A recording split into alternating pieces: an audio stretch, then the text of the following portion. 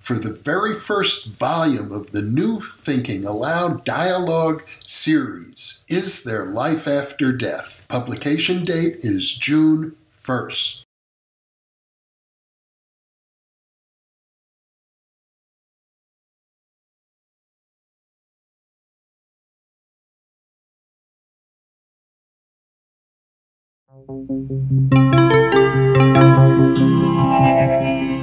Thinking Aloud. Conversations on the leading edge of knowledge and discovery with psychologist Jeffrey Mishlove.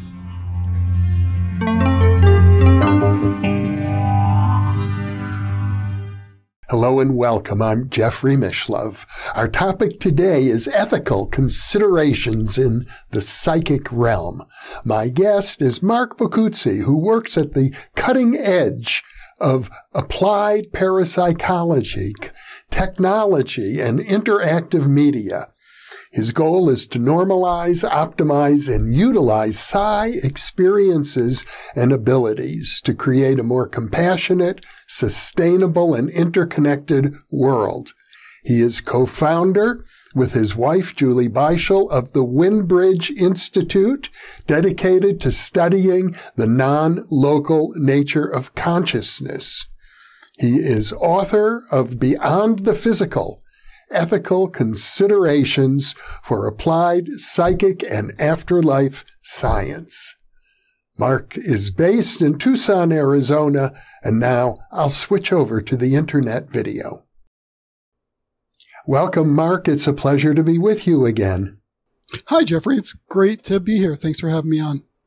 I'm very interested in this discussion. It's one that's been on my mind ever since I began studying parapsychology seriously half a century ago, the ethical considerations. And I remember in the early years of parapsychology, or for me, my early years, there was a French psychic who was doing metal bending experiments. His name was Jean-Paul Girard, and he was involved in research at the Henri Poincaré Institute in Paris, major scientific research center, with a physicist, William Wolkowski.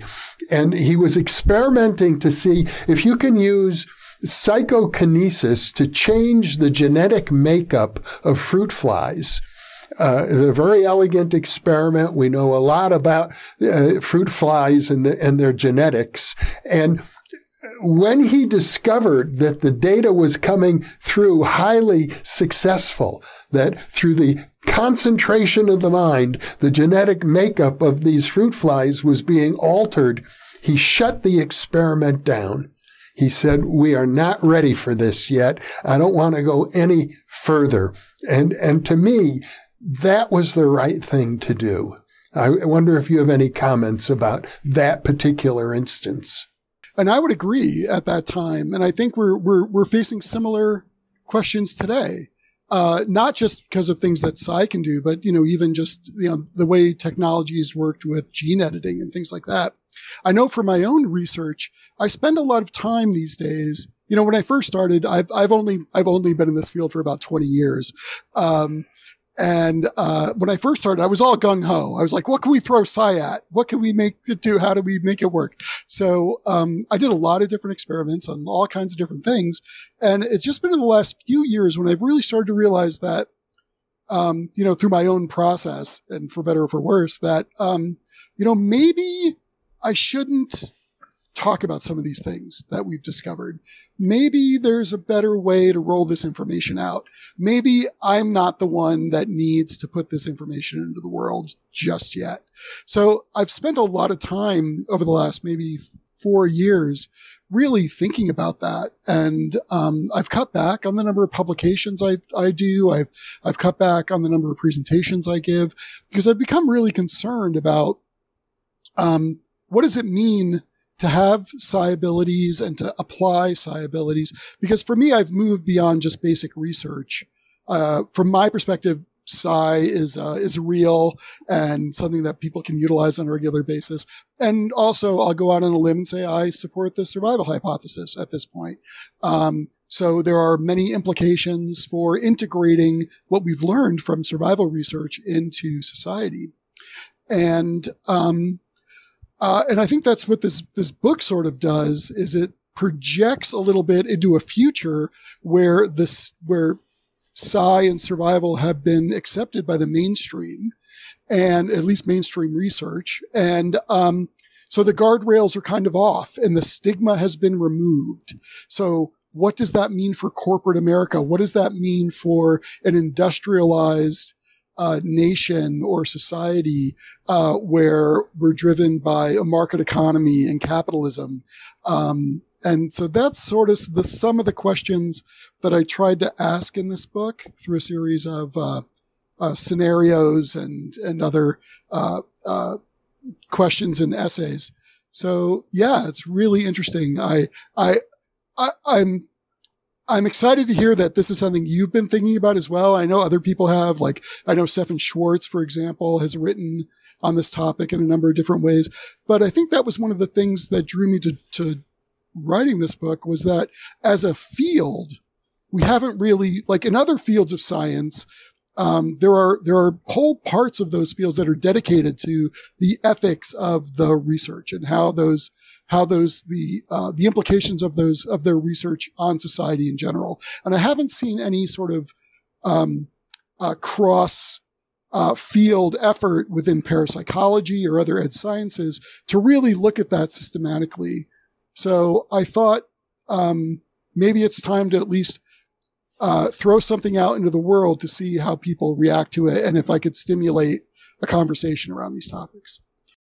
Well, I think you've written an important book. You've got a number of examples you've asked people to consider. You've also looked at, I don't know, half a dozen or so different paradigms of how we view ethics in the modern world. But it did strike me that there was one important gap in your book, which I think has to be addressed if we're going to look at the ethics of psi. And that is, we have to go back a few hundred years to the time when witches were being burned at the stake and tortured and punished because people believed that they had psychic abilities that were being used in a harmful way against their neighbors. And I don't think our culture has really fully digested the experience of witchcraft yet. And in fact, I know in some countries, witches are still being persecuted. You're absolutely correct. And it's a serious issue. It's a serious topic. And I purposely avoided it in this book because I really wanted to focus on sort of the here and now, but this whole cross-cultural conversation, because there are other cultures outside the United States where I'll say the word supernatural for lack of a better term, the supernatural are already integrated into daily life in various ways, right? So they don't struggle with this dichotomy the way Western culture does. So there's a lot to be learned from that as well. But I sort of hinted in the book that protections need to be made for the psychics and the mediums and the practitioners and the healers. Like, so when we start thinking about, how do we integrate these things into society going forward, not only do we need to think about, consumer protections and, the right way and wrong way to do psychic ability, but we also need to protect the people from persecution and exploitation, that are performing these services, that are using these skills. So I didn't go full on, like, we need to look at the historical context, but I did try to drag some of those lessons into a modern context. Well, the Windbridge Institute, which is where you've done your research for the last 20 years or so, has focused primarily on working with mediums and often in the context of providing solace and maybe some information for bereaving family members. What are some of the ethical issues that you've encountered around that? Well, I think some of the things that I talk about in the book, or just in general, is key thing is that people need to understand what a mediumship reading is, for example, what it's not, what kinds of information can be expected. There's a lot of misconceptions in the media about what a sitter should expect. And so we've spent a lot of time trying to educate people about how to get the best outcomes from a mediumship reading. Should they do a mediumship? They need to do some soul searching themselves to determine whether or not a mediumship reading is the best thing for them, for example. The integration of their experiences with licensed healthcare providers. So all of these things. Also, trying to work with mediums to be, to explain, like, you need to be transparent about your practices, right? What are your services that you're offering? How are you offering? What can people expect from you? What are your business practices? Do you have a refund policy or not? And if you do, what is or isn't? Or what are your other, like, scheduling or other things so all the normal business practices that someone would expect if they were going to hire a professional, but also with, a little bit extra TLC, because chances are the majority of the people seeking out mediumship readings, at least from our experience, are grieving and maybe suffering in some way, shape, or form. So there needs to be careful consideration on both sides, right? The sitters need to be prepared and informed about what this intervention is going to do for them. And the mediums also need to be sympathetic and understanding that they may be dealing with populations that may be vulnerable. So there's some trade-offs there. I would think that one of the vulnerabilities, and it's a very ironic one, you made a point of stating earlier that you accept the evidence for survival, as do I, but I'm aware of some ethical review boards that have questioned parapsychology research as being unethical, because should a research subject have a good experience, they might come away believing that psi is ontologically real. And for some of these ethical review boards, that would be an ethical defect. That's really interesting. We haven't encountered that. The thing that we encounter most is risk benefit, right? So we're going to be like, we're going to get these people and we're going to have them relive their experiences of their lost loved one, right? And so then the question is, well, what's your research going to show? And are we going to push the research? Are we going to push our knowledge of this phenomena to a point where it offsets any, distress that the participants may be going through? And then how are you going to support those participants should they experience undue distress, right? So that's the sort of the cost benefit is risks versus benefit. That's cost. That's wrong, but is analysis is where we often get hung up, which actually holds us back on a lot of research. We early on we had a genetics program that we were going to look at, right? Because there's a lot of talk about how mediumship, for example, runs in families, right? So that is a perfect sort of population to start thinking about. Well, is there a genetic component to psi? And at the time, this was maybe 5 or 6 years ago, genetic testing was becoming more popular and was becoming more accessible. But the IRB we were working with was like, you know what? There's still too many questions about how those data are going to be used. Even if you de-identify the data, how are the services that you're using going to protect these people's identities? And where are those data going to end up? And how might this hurt people in the future in terms of their health care or their employment? Or it was really a new area. And so they declined our request to do that research. And so we haven't pursued it. Other people have since taken it up, and the technology's gotten better and the protections have gotten better. And that's fine. But that's an example of where I think we were pushing the curve a little too much too fast. And in RRB, it was like, psi is pretty speculative and survival is pretty speculative, and maybe the risks aren't worth the benefits, the amount of knowledge we're going to get from this right now. And I've sort of embraced that. I'm okay with going slow.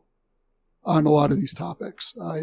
I don't, for example, I came out publicly a couple of years ago about a potential moratorium on animal psi research, because we're still grappling with things like the source of psi problem, right? So how much more research are we going to do to animals? How many more animals are we going to shock and scare and confine and, just so we can come up with data that we can't separate the source of the phenomena of the results, right? So I'm like, well, maybe we need to hold off on that kind of research until we get a better sense of how psi works.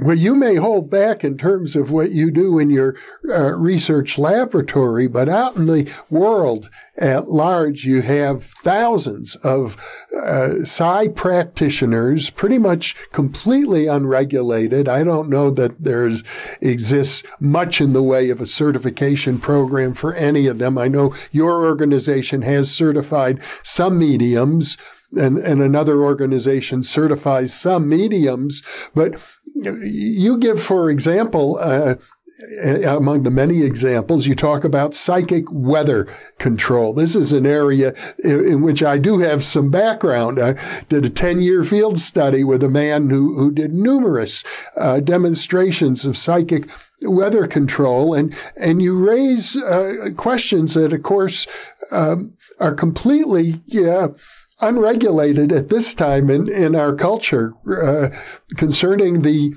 side effects of such research. Yeah, right. So what are the implications? If you control the weather in one area, what happens to an area downstream, right? And who gets affected? And does the rich affluent neighborhood that can afford to hire a bunch of psychics divert the storm away to a less affluent area? And now those people are left to sort of pick up the pieces, right? So, disparity, access, class structure, all that stuff, becomes an issue. And then in terms of just general regulation, the question becomes, what do you regulate? Right? So for example, there are so many factors that impact a psychic or an intuitive or a medium's ability to do what they've been asked to do, whether it's the specific type of tasking or the their own ability or the relationship they have with the people that have hired them, or how their performance is judged, right? The ranking and scoring. And even if you're in the case of mediums, for example, we assume our process assumes the existence of a discarnate, a third party other than the medium and the sitter. And who knows what that person's doing, right? The medium has no control over what the discarnate's doing. So what do you regulate? So I often think about mediums and psychics as sort of like artists, right? And so, what do you regulate with an artist, right? So I can hire an artist and they can do a beautiful painting for me. And you say, Mark, I love that painting. I'm like, this is the artist. And you talk to the artist and they do a painting for you and you hate it, right? Whose fault is that? Is it the artist's fault? Is it my fault because I gave you someone you didn't like? Is it your fault because you didn't convey what you wanted to the artist or truly understand their work? Again, I'm not trying to place blame here, but the point is that it's not like a lawyer where you can go, this is a solid body of knowledge that you need to be responsible for learning and mastering and applying. And that doesn't work in the psychic realm. But what we can talk about are the practices that dictate the use of those skills. So, do we use psychic ability to change the weather? As a society, do we think that's a good idea? Who needs to be informed when that's going to happen? Whose permission do we need to get? What protections are there for the psychic? And so on. So it's more to me about operations and informed consent and transparency than it is about, oh, you're a medium and you only scored 80%, so you can't pass our certification but we only past people that do 90%, or those kinds of like skill-based certifications and regulations versus like, you know, here's how we're going to use this in society, and here's how we've decided to use this, and here are the rules governing the application of those things. Does that make sense? Well, for the most part, the activity of professional psychics is done on a individual basis, usually not on a corporate basis. There are a few exceptions, like the government's 20-year program using remote viewing for espionage purposes and military intelligence and the like. But it's quite rare. For the most part, I think these days, and of course, I don't have complete information, but my sense is that in corporations and in government, there are individuals who are curious and who seek out the services of psychics, and they do it typically on their own time and out of their own pocket, and the organization is not formally involved. And that seems to be a way that organizations can escape both the controversy and the responsibility for having anything to do with psychic functioning. Yeah, that's exactly right.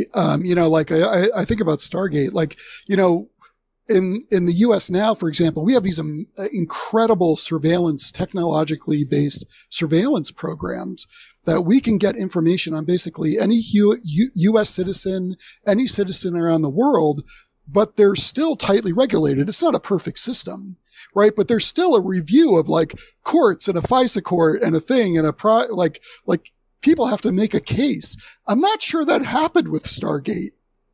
Like, I don't know what the regulatory oversight was, or even, you know, and again, it was a black project and all those kinds of things. So those people generally don't. But if they were to do something, or if governments or industry were to do something similar, what would those regulations look like? What would that oversight look like? And who would create those oversight organizations? And then who would be responsible for maintaining them? And so even this idea of regulation comes with its own set of questions and ethical concerns about how they're implemented and who's in charge of them, and you know, follow the money and all those kinds of things.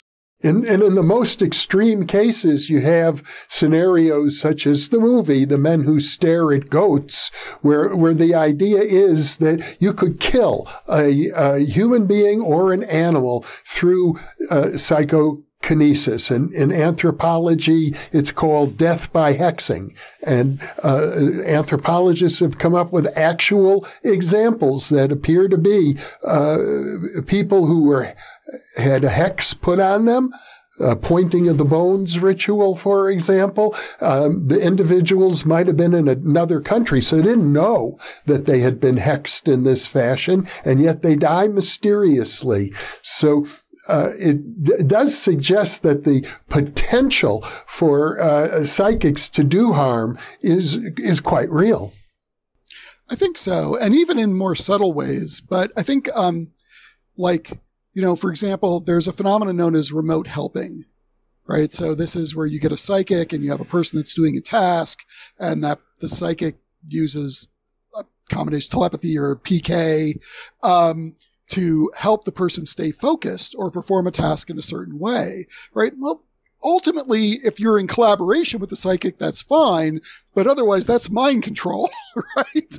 And that raises all kinds of questions, especially like now, if I'm going into a voting booth and I'm being remote helped by someone that may or may not hold my political views, what does that mean for autonomy and our democratic process?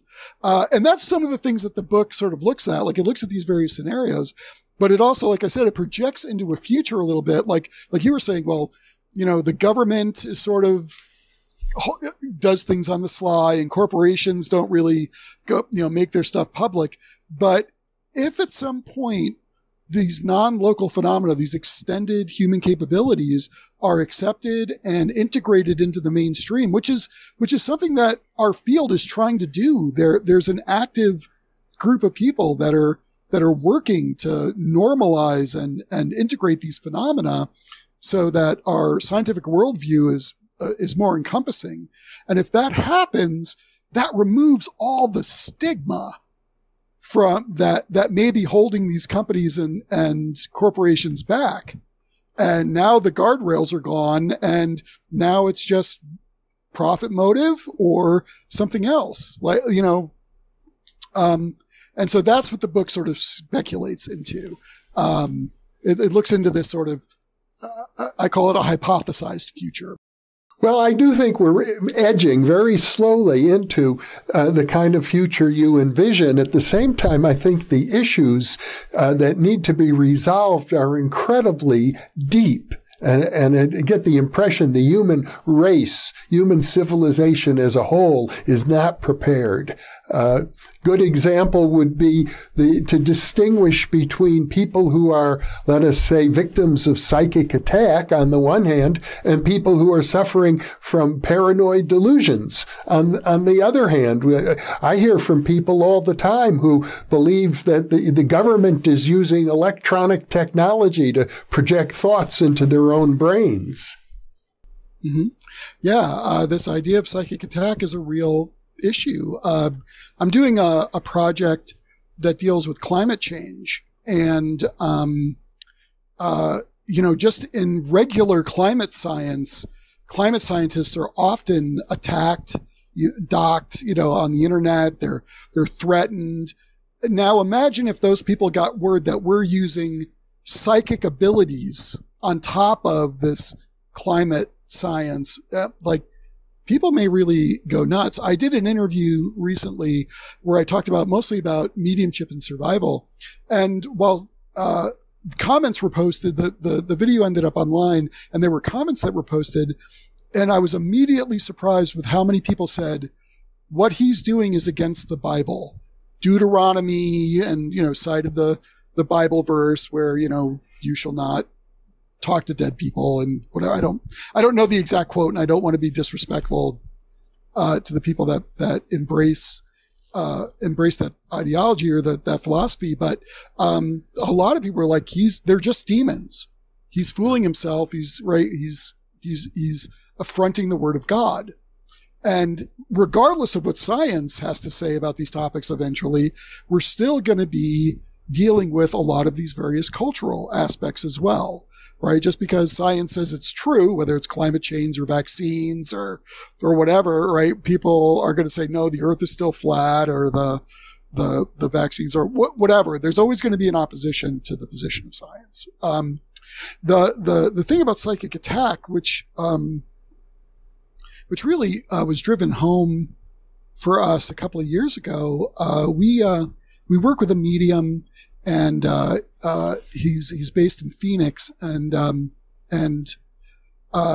he was married, and him and his husband had a metaphysical bookstore. And one evening, a customer came in, and all this is in the public record. You can find all this. One evening, a customer came into the store, was very agitated, and accused them of psychically attacking him. And so they had to get the guy out of the store, and they eventually got everything calmed down, and the rest of the day, and they started to close the store. And so our medium that we work with, his husband, was like, I'm going to goes out the back door. Well, apparently the customer bought a gun, came back, and killed our friend's husband, or our associate's husband, right there in the back of their store in the parking lot. And then came around to the front, and fortunately, the medium we work with was secure and was able to call the police, and the police came, and the person was eventually apprehended. But this happens, right? You talked about persecution of witches and things like that. Well, people are, it doesn't happen every day, but it happens enough, and it happens pretty close to home for some of us that work in this field. And it's heartbreaking and terrifying The very notion of psychic functioning generates paranoia in some people, even in perfectly sane people. I give you an example. Arthur C. Clarke, the great science fiction writer who has written about parapsychology, both in a positive sense in some of his novels and a negative sense in some of his editorials. About it. And I had an occasion once to ask him whether did he or did he not believe in ESP. And his answer was very telling. He said, "No, I do not believe in ESP because I don't want anybody to read my mind." Yeah, so that's one of the things that, again, I talk about in the book, is this idea of where do the lines of autonomy get drawn? And would this really require a fundamental shift on how we think about human existence or life or existence in general? Privacy, for example. Yeah, right. So, are all these things ultimately just illusions? And at some point, do we have to give up these trappings that made us feel special or allowed us to keep our current power structures or whatever? Like, I'm not saying, the other thing too, I just want to stress about this book is that it goes into a lot of different areas. And this is not a recipe book. It is not a protocol book. It's a book that asks questions. And I don't necessarily agree. And it tries to provide some insight into those questions through various perspectives. And I don't necessarily agree with all those perspectives, but I thought it was important to include a wide range of them so that people could have this conversation. So I don't want people to pick up this book and go, "Oh, what does page 28 say about using a medium in palliative care?" Right? "Oh, this is what we should do." No, that's not what this is about. This is about trying to stimulate a broader conversation. So I'm really excited that we're having this talk. Well, one of the things that you point out is that even amongst ethicists, people who spend their whole life studying ethics and endeavoring to practice ethical principles, there are lots of disagreements about what is ethical.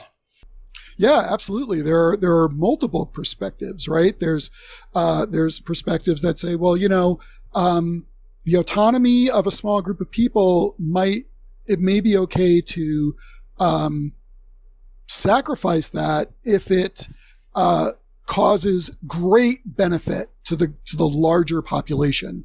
And there are others, philosophical views that are the exact opposite. An injustice done to one is an injustice done to all. So under no circumstances is it okay to do this thing or that thing to one person, 100 people, or 10,000 people. So yeah, these are really interesting to me. These are really interesting questions. And it's something I've always been interested in, this intersection of science and society and technology. And, sci is just another technology to a certain extent. And what does it really mean if we decide to treat it like a commodity, right? Instead of, I talk a little bit about this in the afterword of the book. I don't know if I'm jumping ahead, but it's, one of the things about sci to me that I think is amazing isn't in its ability to control or predict. It's more to do with its ability to connect. Right. So, I'm going to tell a little bit of a weird story, but bear with me. When I was younger, I used to be outside all the time, and I loved being in nature. So when I was going to go to college, I thought, well, maybe I'll go into forestry because this will give me an opportunity to do those things. So my freshman year, I enrolled in a school, in a SUNY school, and I studied forestry. And I quickly realized that it was exactly not what I wanted to do. Because when I go into a forest at the time, and even now, I feel that the forest in and of itself has value. It is an important part of the ecosystem. It is a place for healing and connection where people can feel, can rejuvenate. And so the forest has value. It's important.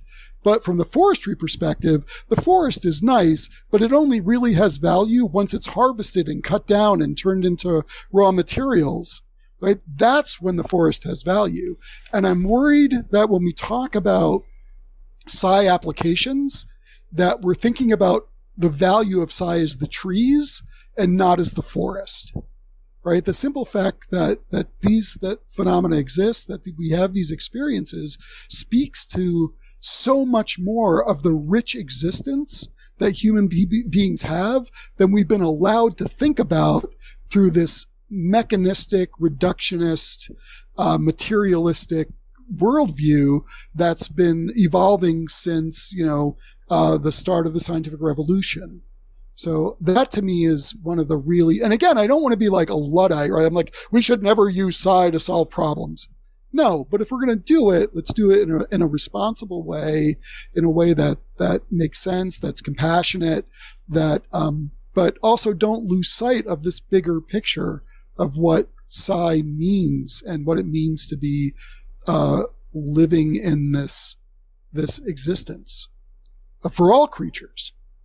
There are two issues here that need to be balanced. One is, am I doing something that is good from an ethical point of view? Does it create more good in the world than evil? And the other question is more a question of, does it work? We can answer the question of does it work empirically, right? So we can do that. Now, one of the things I did in the book and was to sort of throw out some examples that include psi functioning that is sort of above and beyond what we currently see in the lab or our current understanding. And I did that on purpose because again,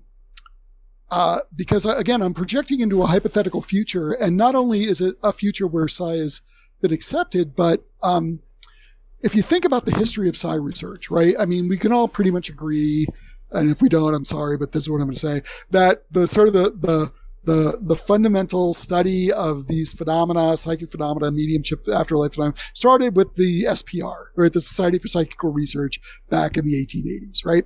And sort of went through to the 30s to the Rhine, through Rhine's lab and Duke University and so on up until today, right? And so that's a long period of time, right?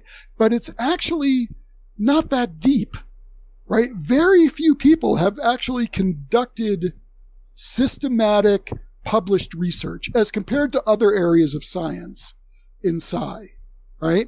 And also, we've only looked at a very narrow portion of the population, right? So imagine in the future when the guardrails are off and science says, yeah, these things are real, how many more people are going to experiment or do research or explore, and how many more people are they going to study? There may be whole aspects of this phenomena that we haven't even touched yet. Undoubtedly. Right? And so that's why I kind of go down these roads of like the sort of phenomenal, like, I don't want to use the word super psi because that has its own thing, but like extraordinary psi abilities, what we might consider extraordinary psi abilities. So I told people to, so in the beginning of the book, I was kind of like, don't get too hung up on like philosophical disconnects or psi doesn't work the way we think it does in any particular example. That's not the point, because again, we're sort of tiptoeing into a semi-fictional world with this book. You're raising a lot of important questions that need to be addressed from an ethical point of view. And at the same time, the field is terribly crippled by the fact that it's a science that really doesn't yet have a theory. We know that psi works, but I think almost every honest researcher will say we don't know how it works, except for maybe a few theorists who, for the most part, have a very difficult time explaining their theories to other people in the community. I would agree. I think that is a huge limitation for us. So I know that for some people, there's a part in this book where it goes, we could postpone the debate about whether or not this book should have been written at all, for another time, right? So some people have come to me and said, well, is this book even necessary at this time?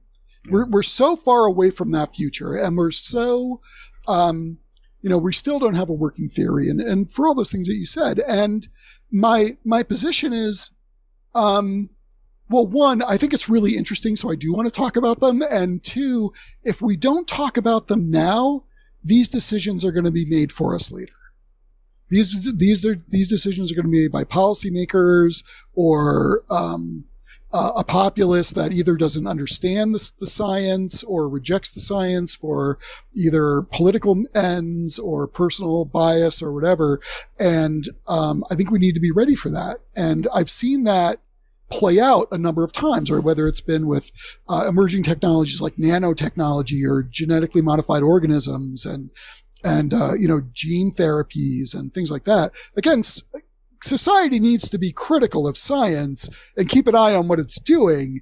We shouldn't just accept everything without considering its implications. But I think for me, I'd rather be having some of these conversations around sci now than later. And again, not in a restrictive way, like, oh, you can't do this or you shouldn't do that, or this is bad and this is good. But, how does this play out and what does this look like? And what structures are going to be in place and what kinds of things should we expect from each other? And, that kind of thing. Like, I'm not going to vilify someone because they use precognition to predict the stock market, for example. But there are questions around that those people should consider and make a decision about whether they're cool with it or not cool with it or whatever it may be, right? So. Well, I think it's fair to say that we know of, in the parapsychology literature, probably a dozen examples of people who show us the methodology by which they applied precognition to financial forecasting in a number of different venues. There are people actively working today with law enforcement agencies to help solve crimes and find missing people. There are any number of healers who work in different modalities with people suffering from cancer and other serious diseases. There are people actively engaged in climate control using psychic functioning. So the field of applied psi it's been with us since ancient times. That's true, but scale. Right. To me, there's always been this thing about like, well, I don't want to sound culturally insensitive. I'm very nervous about this. So when I say things, if I'm offending anyone, I apologize in advance.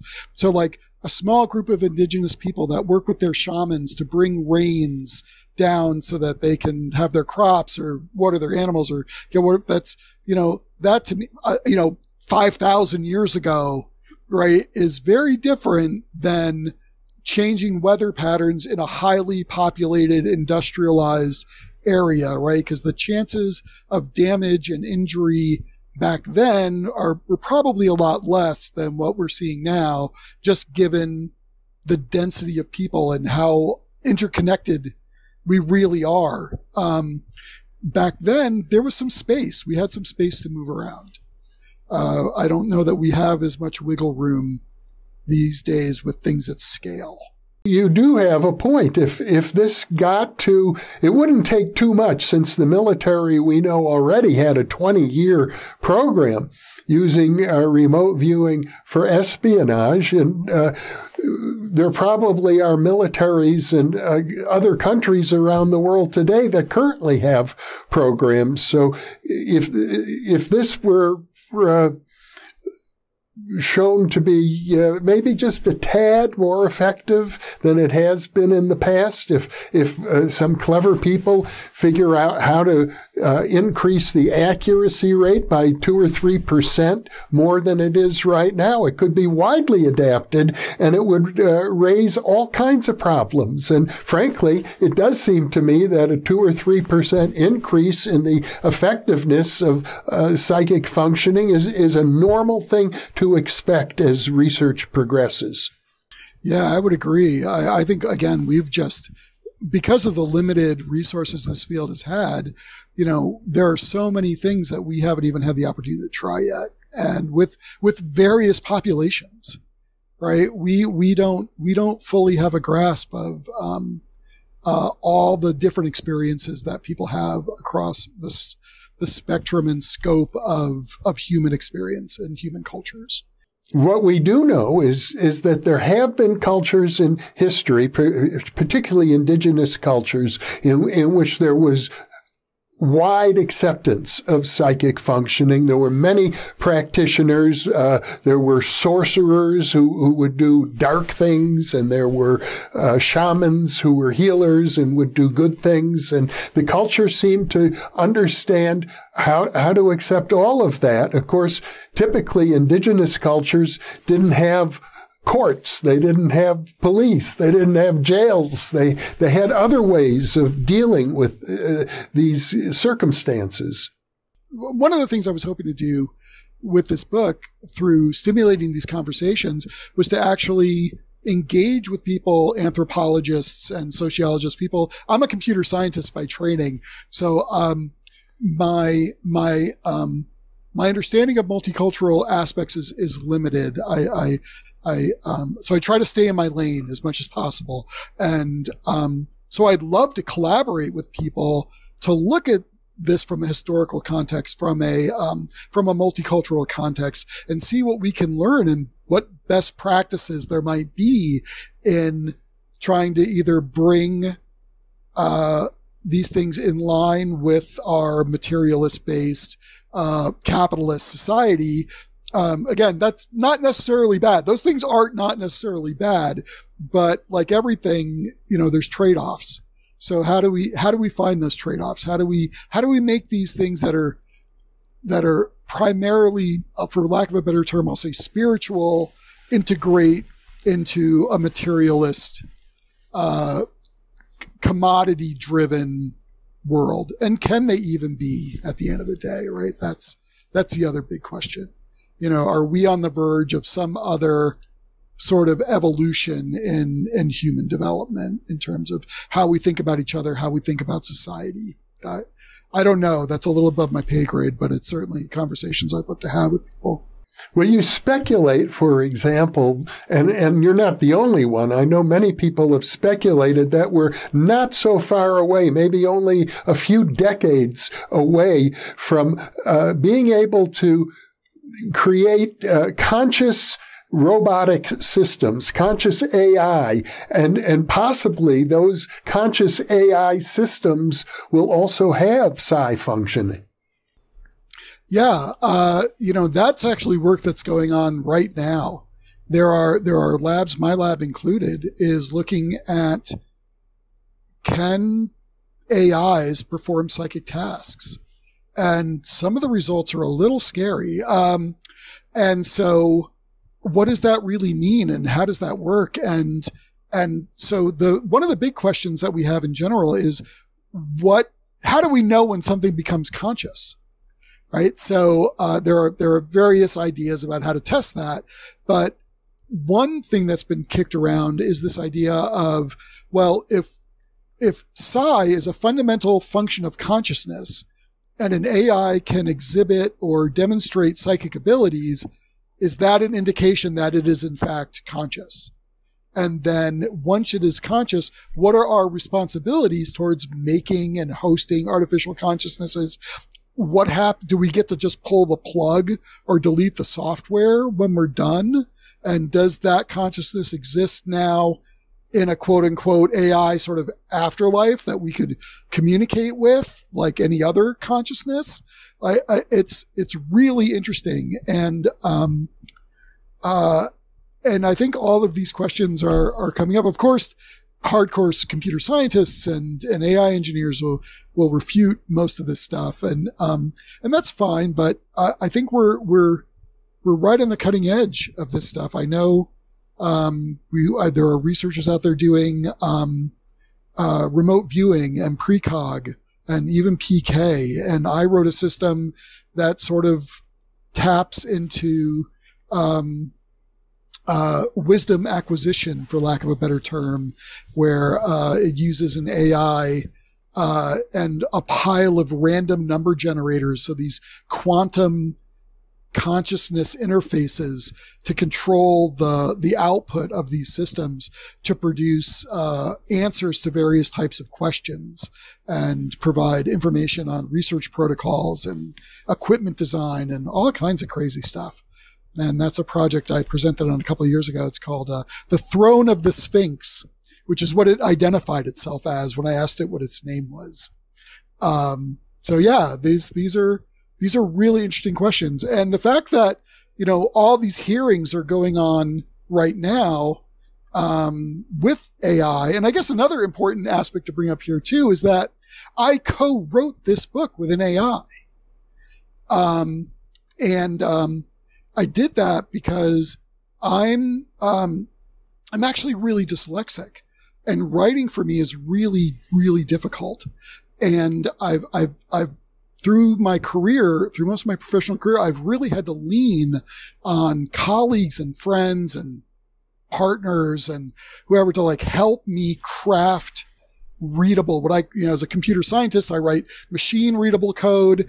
As a scientist, as a person, I have to write human readable code, in the form of prose and sentences. And that's been really difficult for me. And I struggle with it all the time. And I was very early on in my career, especially in college, to adopt things like word processors and spell checkers where other people were still using typewriters and handwritten stuff. And to me, AI as it exists now, at least some of the systems, these large language models, are these amazing tools as assistive technologies. They allow people like me that think in bullet points and incoherent sentences to put a bunch of stuff into a system and say, can you turn this into prose that someone else can understand? And it says, sure. And it does it in a non-judgmental way. Like when I do this with humans, they always want to treat it like a teaching moment, right? Like, oh, Mark, the use of your commas is terrible. Here, I'm going to tell you all these rules. Dude, I just need to get this book done. You're not helping, right? So when I work with an AI, it just fixes it and it goes, hey, by the way, I did this stuff, but here you go. And then, of course, AIs aren't perfect, so I still need to go through and edit and check and make sure we're running it through I'm running it through plagiarizer checkers and fact checking and all that kind of stuff. So, but I did lean pretty heavy on this AI to help me take all these disparate thoughts in my head that I have a really hard time articulating on paper and turning them into something which is, I like to think, mostly readable. Now, this is, in all fairness, I like this book a lot, but it is not like a great piece of prose. It can be a little repeaty in places, and the AI is a little snarky. It likes to really remind me that psi isn't real. So because of its own, so I had to edit things out, and so I ended up using or utilizing or inviting at least several other human editors or reviewers to give me feedback on the text. But their job wasn't to rewrite every sentence. It was to be does this argument make sense? Should I say this? Should I not say this? Is this accurate? And they gave me feedback, but ultimately I made a decision about what was in the book. And I don't think I could have written this book in any sort of timely manner if I hadn't used AI.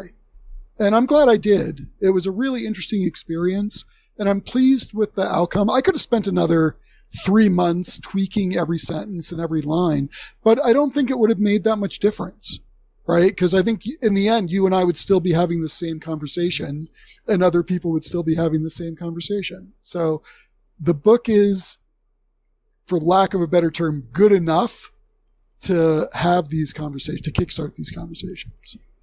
Well, the fact that you used AI to write the book, I think, is very telling, because we're in an era right at this moment. There are congressional hearings going on about the proper political and ethical guidelines or guardrails that need to be put on AI, because it is blossoming right now. It is developing at a very, very rapid pace. There are many people in the industry themselves, the very developers of AI are saying, we got to slow this down or it's going to get completely out of hand. And I suspect that the kind of ethical considerations that are going on at this moment about what are we going to do with AI will actually be the forerunners and the precursors of the kinds of questions we'll be asking when parapsychology is ready to take the next big leap. Yeah, I absolutely agree. The timing of this was a little surprising. Like these congressional hearings started like the week after this book was published.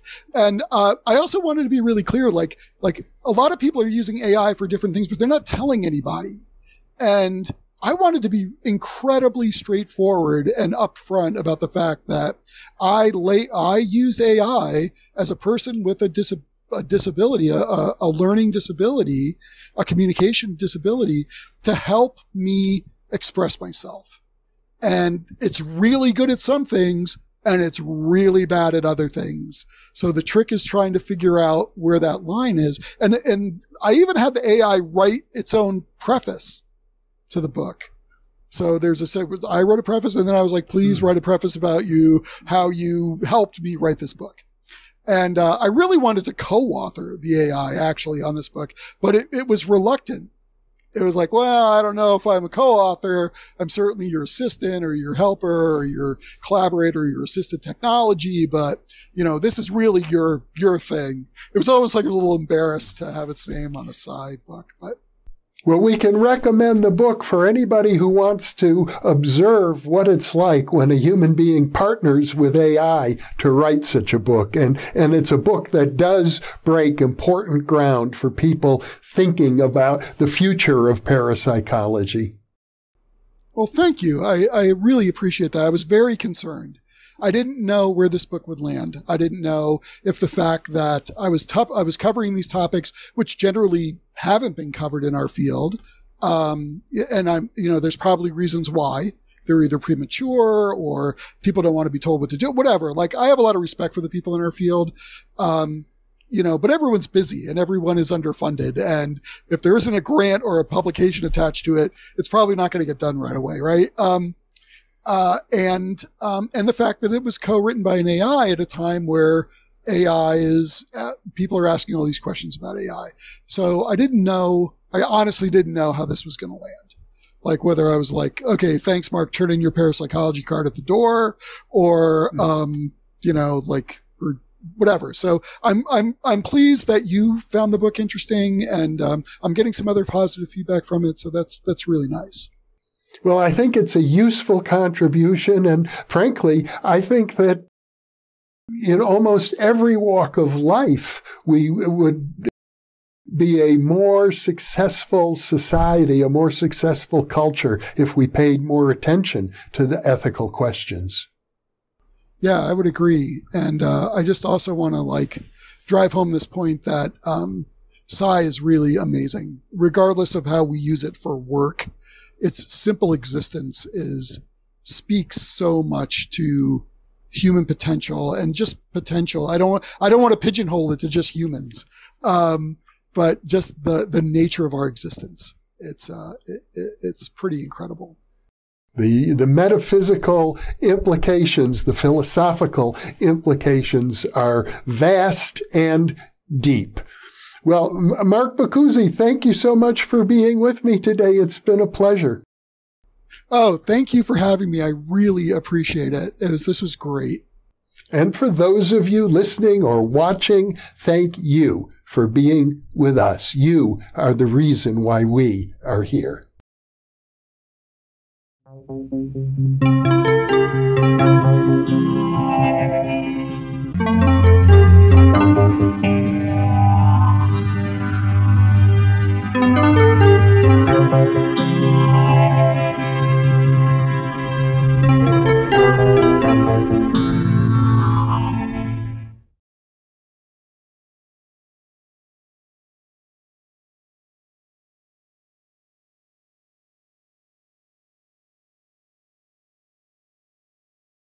On June 1st, we just released issue number 2 of the New Thinking Aloud Quarterly Magazine. You can download a free copy at the New Thinking Aloud Foundation website, newthinkingaloud.org.